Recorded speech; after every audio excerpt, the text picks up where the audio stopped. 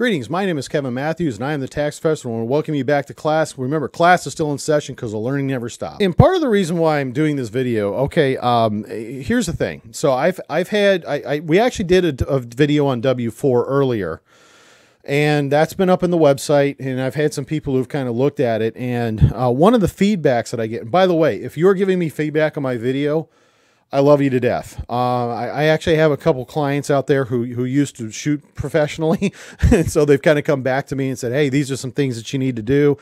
I am more than happy to accept feedback. My goal is to, I don't do this project in order to, just to glorify myself. I do it because something that I've noticed is that when a client calls me and asks me something on the phone, sometimes, we explain things, but maybe we don't explain everything that needs to be explained. And so in order to do that, and in order to do it most properly, sometimes having something that talks about the entirety of something, and then you can go in, you can watch the video, and you can take a look and say, this part applies to me, this part doesn't.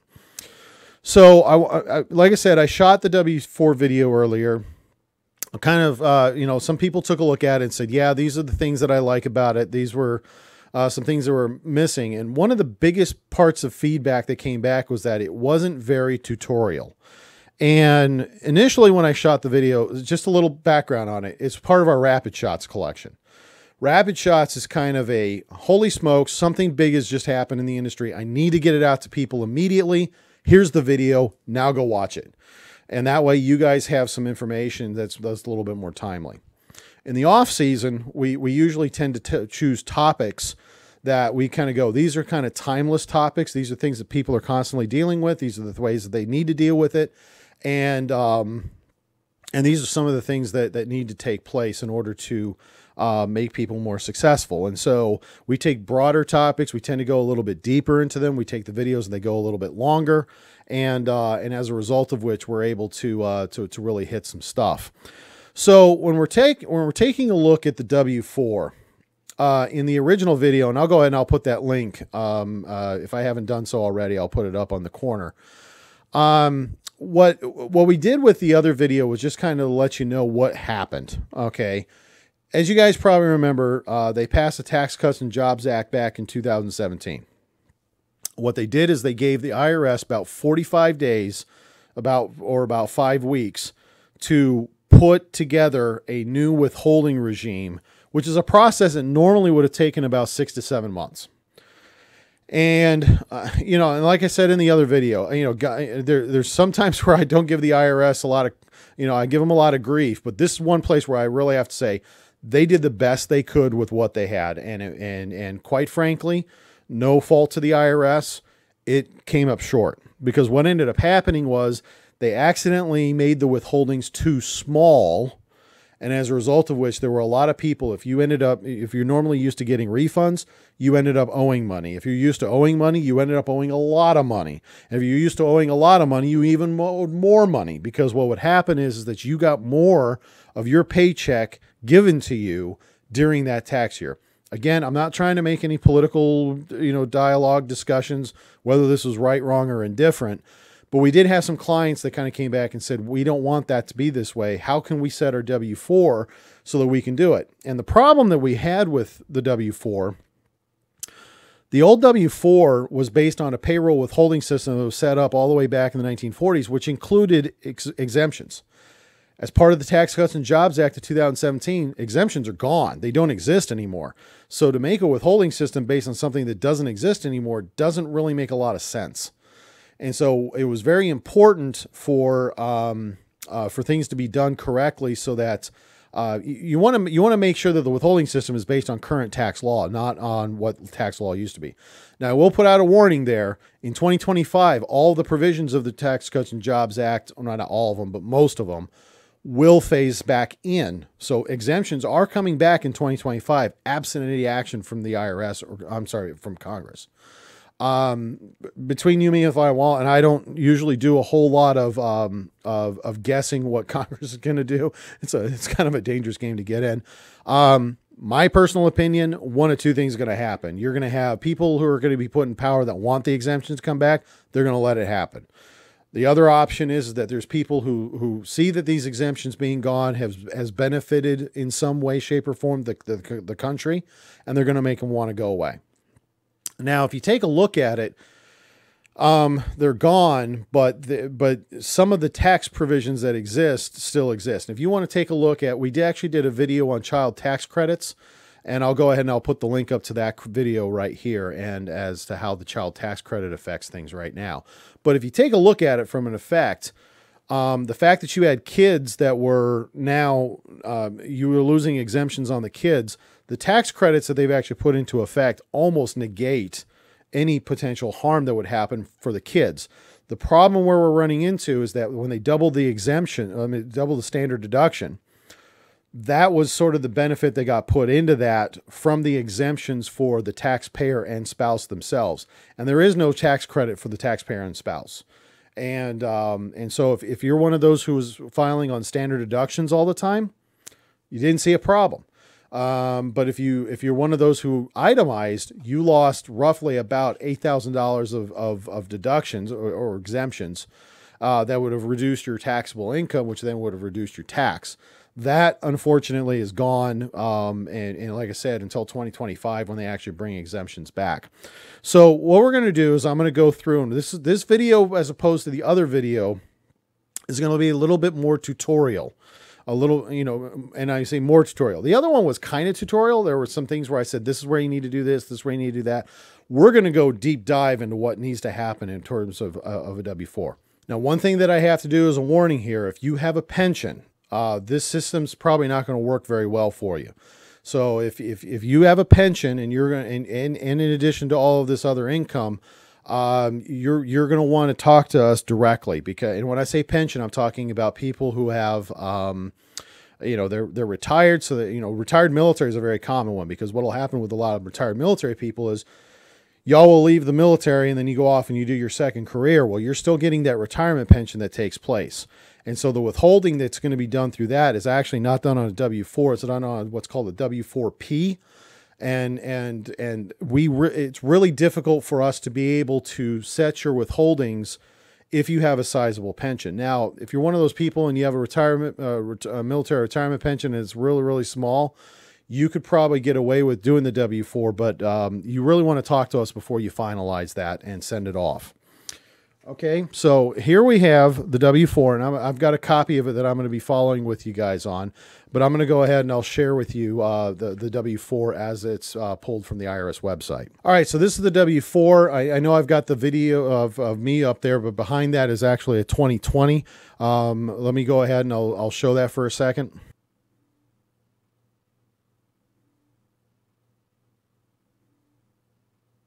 You'll notice that they had a 2020 in there. So when you download the W-4, you want to make sure you get the 2020 version of the W-4. You don't want to do a previous version like 2018 or back, because that's not going to happen. So if you take a look at it, the first area that you have here is pretty much basic stuff. So they're going to ask for name, first name, last name, address, social security number, and then are you filing married filing joint, or are you filing single, married filing separately, or head of household? Here you want to put down, and I know we've said this in the past with other W-4s, you don't necessarily put down your actual filing status. In this case, you want to. You want to make sure that you're putting down that you are married filing joint and that you actually put it in there. So if you're married filing joint, make sure you check the married filing joint box. If you're single, or you're going to do married filing separately because maybe you're going through separation, or maybe you're separated from somebody, you want to do the married filing separate. And then if you're head of household, you want to make sure that you do the head of household. So make sure you file it correctly.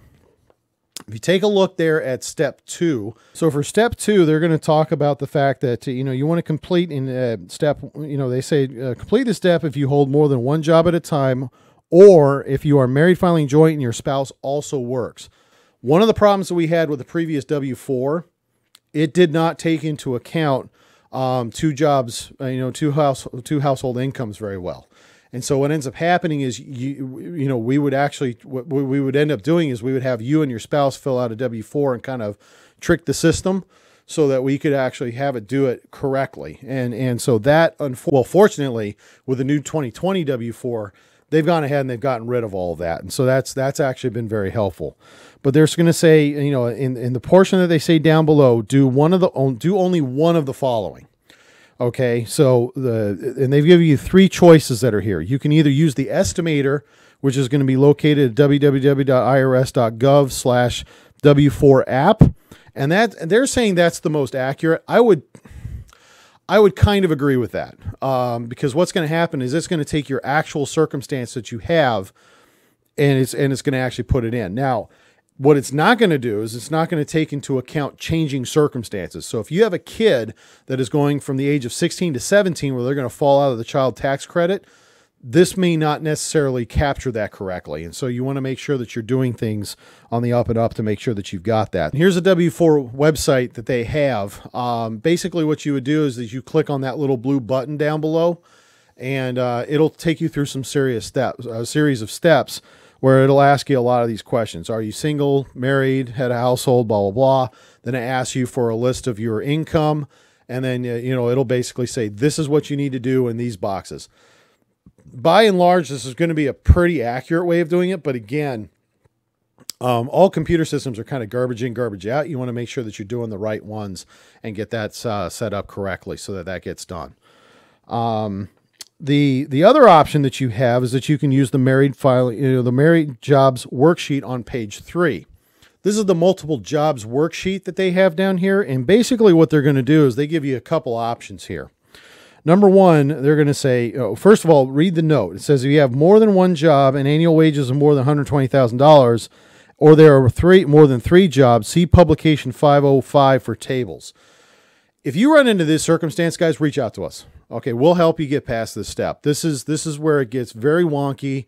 You know, trying to figure this stuff out on your own, it's going to be a little bit helpful. And if you're not one of my clients, first of all, why not? And then, and then second of all, if you're not one of my clients and we're not, you want to make sure that you're working with your tax professional in order to make sure that you get this one done. Because if you screw up this step, it's going to make things really, really bad for you. Okay, so you want to make sure, again, and if you have any questions about this, you should be reaching out to myself if you're one of my clients. If you're not one of my clients, reach out to your tax professional and say, I don't understand how this aspect of this is working. Can you help me with it? It's much better to go to them with that kind of a question. Sometimes if it's really fast, they may not even get charged for it.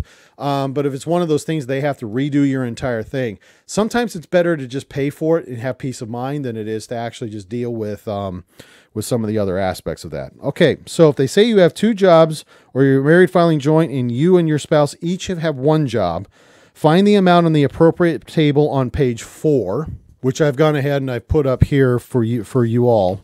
And then what you're going to want to do is that you're going to say, use the higher paying job row and the lower paying job. So let's say, for example, one spouse makes $130,000 a year and the other spouse makes $80,000 a year. Again, that's $130,000 a year versus $80,000 a year.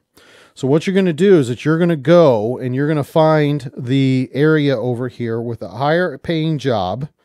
And say, for example, the higher paying job, they say over here. So you go down probably about 1, 2, 3, 4 blocks. And you're going to see there that they're going to have a range between $100,000 and $149,000. For $149,999. And then you're going to take the other spouse who makes $80,000 a year. And that's going to be 1, 2, 3, 4, 5, 6, 7, 8, 9 columns over from the left. And you're going to see where those two merge, and you're going to see a number there that says $12,920. Okay, that's going to be a very important number for you to use. Because if you go back to the page 3, they're basically going to say put that number into line 1, and then you're going to skip to line 3. It'll say enter in the number of pay periods that you have for your highest paying job. So if you get paid monthly, you're going to put in 12. If you get paid semi-monthly, you're going to put in 24. If you get paid bi-weekly, you're going to put in 26. And if you get paid weekly, you're going to put in 52. And you're going to divide that number, line 3 by line 1. And so, I'm sorry, line 1 by line 3. And so what you're going to want to do is that you'll figure what that number is. And then whatever that number is, you're going to go back to step 4C, and you're going to put that number on 4C. And you can see down below where we have step 4, box C. And that's going to have some extra withholding that you can put in there. You want to make sure you do that. Now, if you have 3 or more jobs, you need to make sure that you're following those different steps. And typically what will end up happening with 3 or more jobs, it's basically, I mean, I don't have a whole lot of clients who have this, but what ends up happening is they're going to have you go through certain steps in order to get this done. I'm not going to go into that because the 3 or more is actually very rare in our firm. But when you're saying 3 or more, what they're talking about is 3 or more concurrently. They're not talking about 3 or more. So like, for example, say you have like my wife, she has a job change. Just take that as an example. So she goes through a job change. She drops one job, picks up another job. In essence, she actually has totally between her on her one job throughout the entire year, because you drop one job and went to the other. Now, and look, I think going nitpicky about the fact is, like, and you see this a lot with military people, they get out of the military and they have terminal leave of 90 days and they start their other job within that 90-day period. You still only want to count yourself as having one job. Okay. So you want to make sure that that's the case.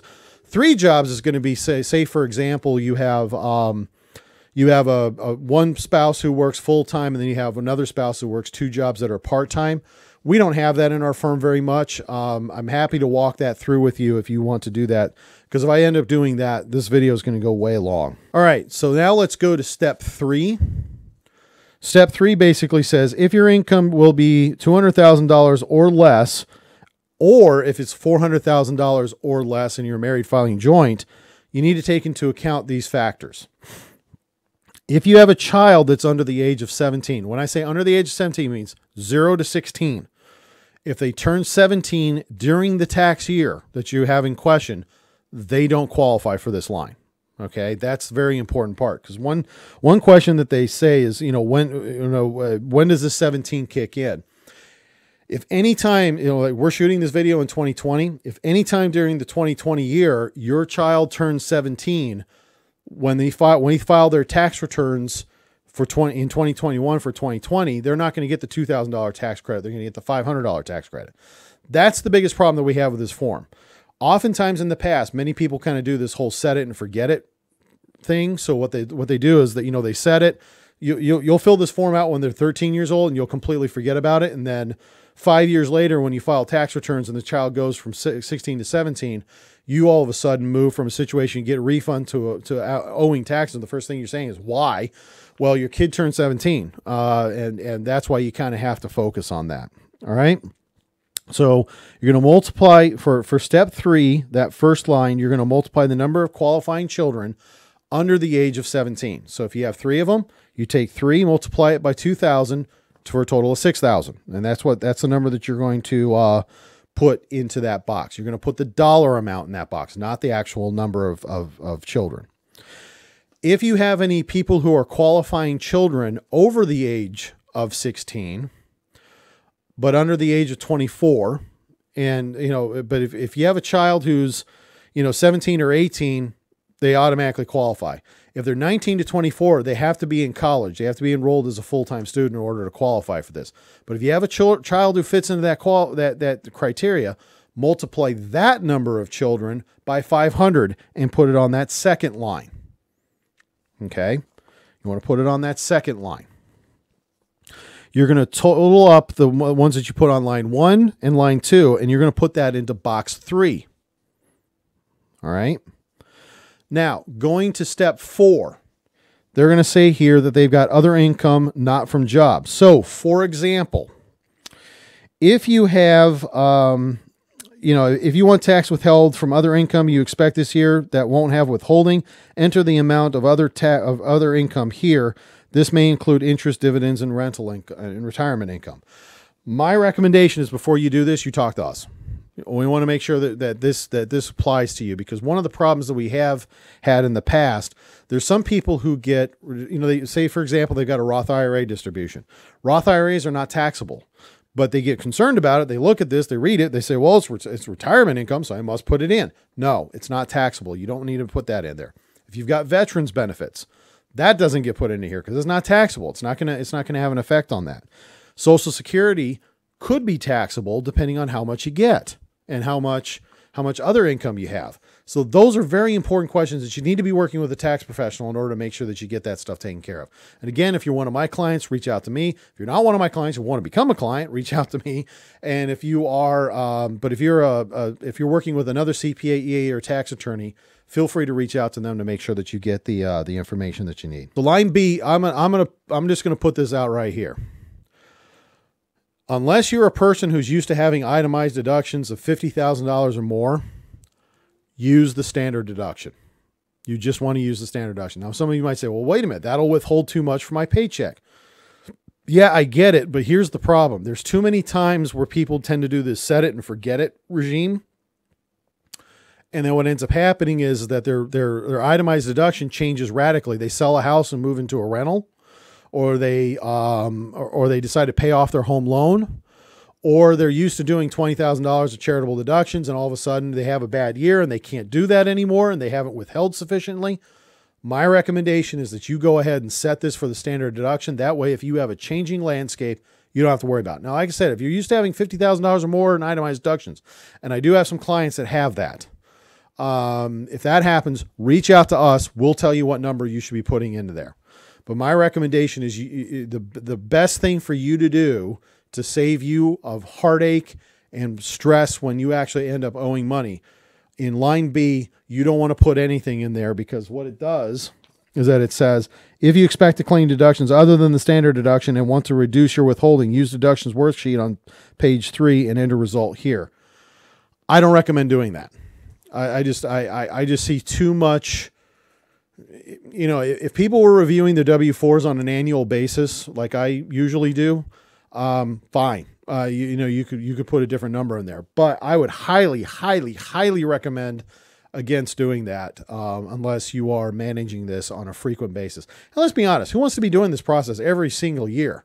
You shouldn't have to. Okay. So that's kind of the thing that they do. And again, 4C is where you're going to put any additional tax you want withheld in each period. Again, we already went ahead and we calculated that out for you. And then that gets kind of taken care of. Now, here's the thing. That's all you do. You're not going to add anything. You're not going to figure anything out after that. You're going to leave those numbers just as they are.